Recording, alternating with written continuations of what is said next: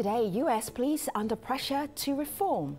How do officers answer the nationwide calls for accountability and change? I'm Malika Bilal. I'm Femi OK. You're in the stream. It's not us. It's the police. This the madness that they spark up. This is what they encourage. This is what they provoke. This is what you get. I don't know when it's gonna end, but it's for y'all to start. We not the ones that's killing us. Y'all killing us. We can't make a change if y'all don't change. Milwaukee is the latest U.S. city to erupt over a police killing of a black person. Over the past 2 years, these deaths have sparked a movement demanding law enforcement reform. Some cases were caught on video. Several ended in non-indictments or acquittals. All of this has sown mistrust and a perception of police as racially biased and acting with impunity. Today, a roundtable of police officers on the demands for reform. Joining us right here in our studio, Graham Weatherspoon is a retired New York City Police Department detective. Detective Derick Waller is also with the NYPD. And in Seattle, Washington, Betty Taylor, an educator and former police chief in the city of Winfield in the U.S. state of Missouri. Welcome, everybody. Good to have you here in the stream. Thank you so much. All right, we're going to make you work immediately. Malika. Dig right in. Yeah. So we got a video comment from a former police officer out of Baltimore, and I want to preface this by showing you something on my laptop. He became pretty prominent with this tweet from 2015, where he started whistleblowing, basically tweeting all the experiences he had seen through his time in the Baltimore police force. And so here is the comment he left us on what average everyday policing looked like for him. After 11 years of climbing through the ranks and streets of Baltimore, it's a hard pill to swallow that we may have been our own worst enemy. We occupy neighborhoods as a militant wing of a war on people called the war on drugs. We are judged by how many human beings we put in the prison cells. We fight crime not by addressing the causes, rather by hunting the symptoms with tools that only worsen the conditions, ensuring we never actually succeed. We end up serving political motivations of the few as opposed to the many that we put that badge on our chest to protect. The radical revolution in policing must be in the civilian-led model. So, Derick, how does his description of what he saw gel with what you've seen? Wow, I mean that he's on point. I mean, I've had similar experience with that, and it's like, you know, there's so much pressure. There's so much pressure on police officers to lock people up. I mean, our judgment is taken away from us, and we basically are forced to lock people up. A lot of times for no reason at all. It all comes down to the quota. You know, police officers are actually forced to lock people up. How are you forced? Who's making it? It comes from the higher echelon of the police department, you know? And if you don't do these things, I mean, you face retaliation. And when you make a retaliation complaint through the police department, nothing's done because that complaint actually goes to the police commissioner's desk and it just sits there. Yeah, you know, yes. There have always been quotas in policing. Always have, and there always will be. I came on the job way ahead of Derick. I came on in the mid-'70s when there was high crime in New York City. Police officers were dying at the rate of 1 every month, and we've had them as close as back-to-back days, and I've carried caskets. I refuse to get into a lot of the quota nonsense because if there's no crime, then I'm doing my job. If I'm on a post, no crime has been committed, you can't expect me to have paperwork. And my job, the uniform officer's job, as taught in the academy, is to deter the crime. The presence of the police officer is to deter crime. People feel safer when they see police officers. And we haven't gotten to the point where people are so stupid as they're going to rob the bank while the police officer is standing on the corner. So when a police officer is on a post and there is no criminal activity, he has done his job. There is no need to ask him, well, why didn't you give out the summons? Why didn't you make an arrest? If there's no activity as a result of his presence, the police are doing their job. Okay, I'll give you an example of this. I had a officer fresh out the academy, and he says, wow, I worked with him. My partner was off that day.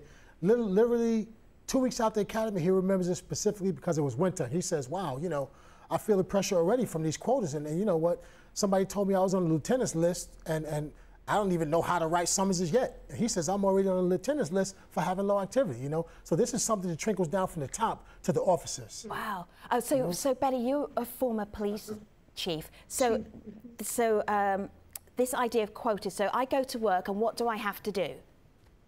Well, you have to make money for your department to get better equipment, to get better training. You have to. I come from Missouri, and Missouri is an at-will state, so there's no job security unless you're a sheriff. So you can get fired really quickly. You there's no contract. Yes. You can just 2 weeks later, thank you, goodbye. That's what at-will means. And I went to my city council and asked for better cars. Our cars kept breaking down, and they told me write more tickets. Wow. And Go on, Betty. Go ahead. so, and that was one of the things. I'm glad I'm here because I come from small town policing, and with small town policing, it's a whole different ballgame, especially in Missouri. It was a few years ago in our Constitution, we couldn't even unionize, Missouri State Constitution, that police officers couldn't even have a union. So there was no job security. And policing is a passion-based occupation. You've got to be in it for the right reasons. You've got to want to be there. And then but these certain city councils or commissioners feel that they need you to have to produce revenue and make it more of a business. So here's an idea, and I don't know if it's your idea. What about if you just had more money in the police department, then you would stop writing people tickets and quotas for nonsense? Even if police officers are paid higher, that bill has to be paid, all right? So the city has to take in revenue. They take in revenue through real estate tax. They take in revenue from sales tax. They take in revenue from parking tickets. They take in revenue from fines levied against an individual who's been arrested. This is revenue generating agency. This is messed up. That's what the police department is. It's a business. So basically what you have, it's a major business, and it's more like a mafia. The police department is basically a mafia. So what you have is, as police officers, we're all given what's called a tax number. And no matter whether you're a police officer, sergeant, you get promoted up the ranks, that tax number stays with you. So each tax number basically makes revenue for the city by writing summonses and locking people up. You get locked up, you go to court, you got to pay a court fee. I mean, there's money every step of the game with the police department. And when you stop making that money for the city, they come after you by transfers, by lower valuations, by trying to fire you for low infractions, you know? So it's a lot going on. And when you speak out about it, they'll come after you. They really come after you. You know, so many officers are going through this retaliation, but they're so scared. They're in fear to come out. They don't want to speak about it. Wow. Actually, there's laws. There's interim orders that say we're not allowed to speak out about certain things going on in the police department. They want you to go through the police commission or the police department to get permission to speak out in certain areas. You're not even allowed to tell about the bad things that are happening. Your constitutional rights, they are attempting to restrict the constitutional rights and safeguards of the police officer by denying him the right to speak. And this is something I fought against when I was in the department. And I tell officers, you have to speak, because they can't take your job from you. I got a pension. I spoke. I challenged the police commissioner and the mayor of the city of New York. I collected my pension. And the people trust, well, they used to trust the police officers. The Norman Rockwell days are gone. All right? Right. We need to build that trust and bring it back. For people who are outside of America, don't know Americana, those beautiful old Americana pictures and like a white picket fence and the dog hopping up. I want to interject here because you said something that is a perfect segue to some things we're hearing online. You said people used to trust the police. I would say a majority of people that are tweeting us do not anymore. Here are some of those reasons. This is Kimberly. She says, one of the problems is this comply or die type attitude, accepting any police action if the citizen isn't 100% obedient on, say, like a traffic stop. We did not always used to accept this. Another reason, this is another problem someone brings up, Gopi says, for starters, police need to show a commitment towards using non-lethal force while encountering situations. Use negotiation rather than force. So take us through a traffic stop and what the first person meant about comply or die. You have go ahead. You have several type of traffic stops, and basically they boil down to stopping a white person and stopping a person of color. Oh, because it's total different stops. Betty, do you agree with that? I agree. All right. Okay. Okay. It's you know, when a person of color is stopped, it's just assumed they're up to something. There's a firearm in the car, so it's two different stops. When you stop a white person, it's like that level just drops down to a comfort level. All right, that's why a lot of these incidents happen. I'm going to play. No, Betty, you play the white person, and then Graham, you stop Betty. How would that go? That interaction go? Good afternoon, ma'am. Why'd you stop me? Basically, I stopped you because you failed to signal when you turned the corner back there on 4th and Main. Could I see your license and your registration, please? Well, sure, here it is. Thank you very much, ma'am. I'll be right back. Now, I go back, I run the plate. Now, I may come back, and I may give her a warn and an admonishment. Okay. Look, you have a clean record. Just be careful, pay attention to what you're doing, and have a good day. All right, so that's white person stopped. I play black person being stopped. Derek, stop me. You ready for this? Yeah. Okay, you're driving. We're live on TV. Watch the language. You're just driving around. You have a nice car, it's tinted. Sure. You didn't do nothing wrong. Right. And I feel like I need to write a summons today. Yeah. And I pull you over and tell you to roll your windows down. Right. You have some ID? Yeah. You have some ID? I have ID. Why did you stop me? You wear your tail lights out. Just give me your ID. Okay. Here you go. I have your ID. I walk back to the car. Yeah. What I should do is write a summons for whatever infraction, but I'm going to run your name because I'm just assuming you're a minority. You're going to pop on a warrant. So, I run your name. Nothing pops. I give you back your ID, and I say, have a nice day. And we do that often.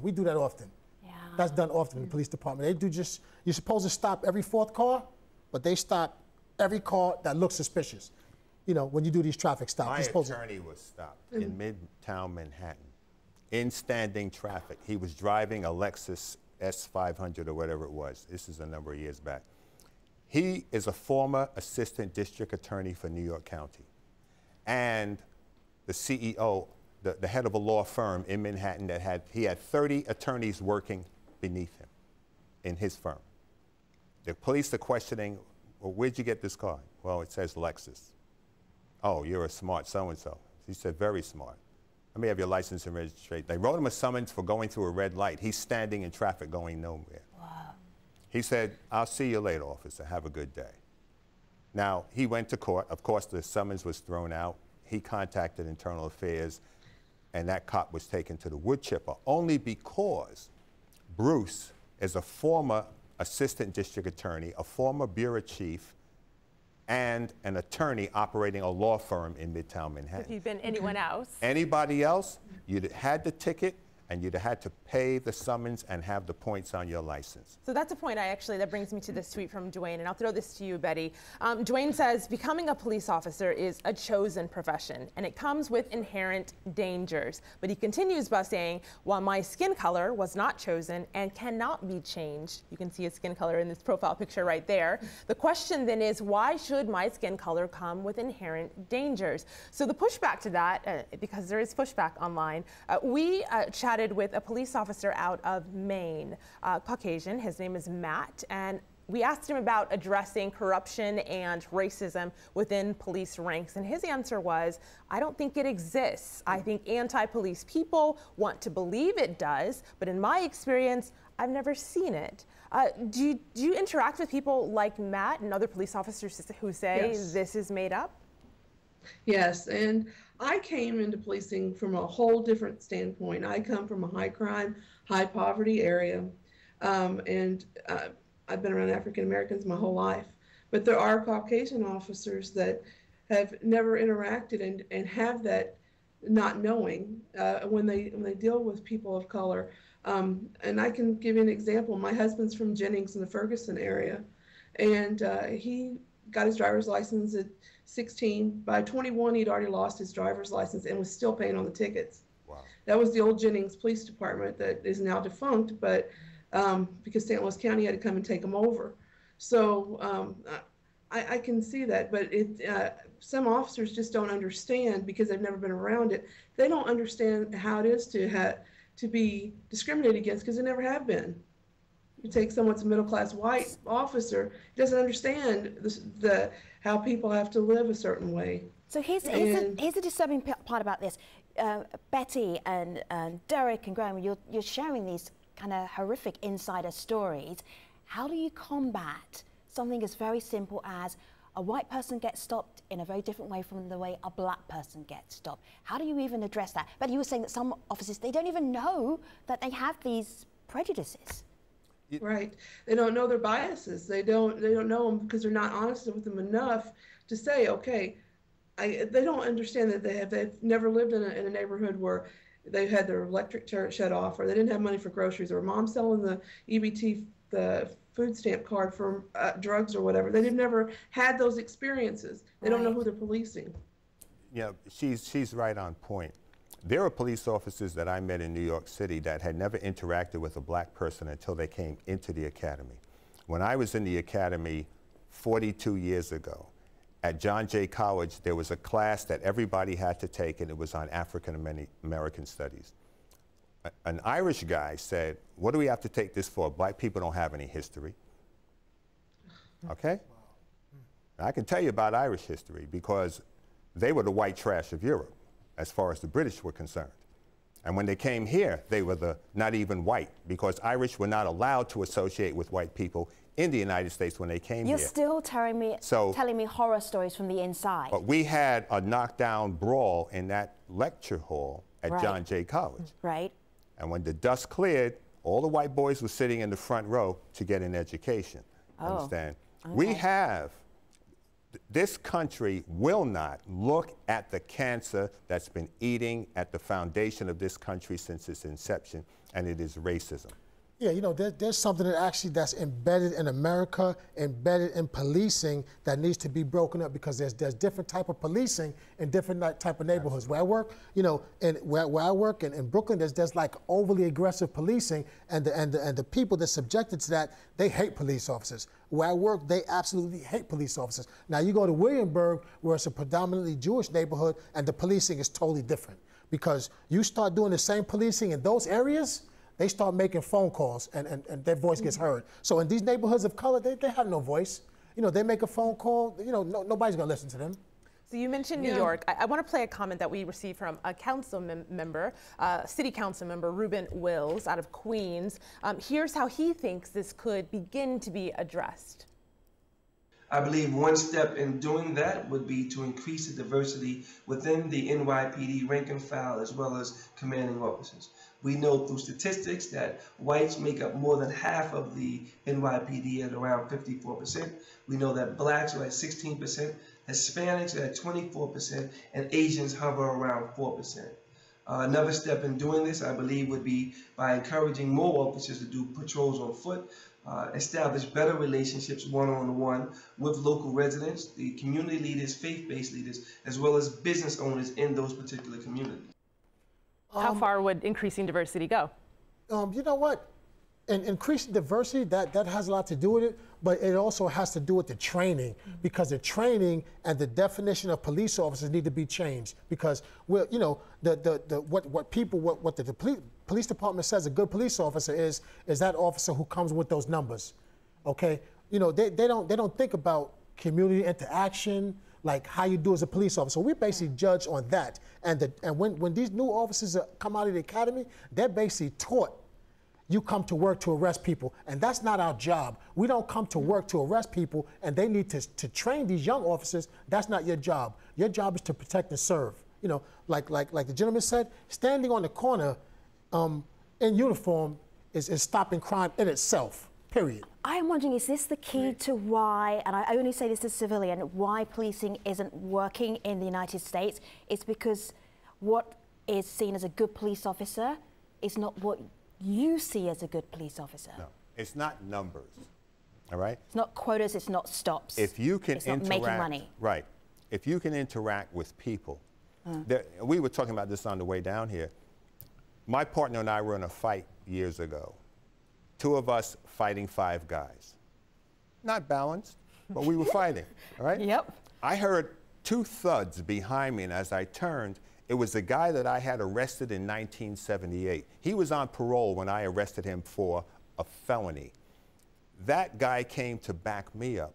He said, "Spoon, I saw you and your partner, the odds were not even. I had to even it out." He introduced me to his wife. He said, "You helped me turn my life around." The penal code of the state of New York said that the penal law is not to be strictly construed, but used to the fair deportment of justice, which means that people can be given a latitude of grace. They don't have to be held to every letter of the law.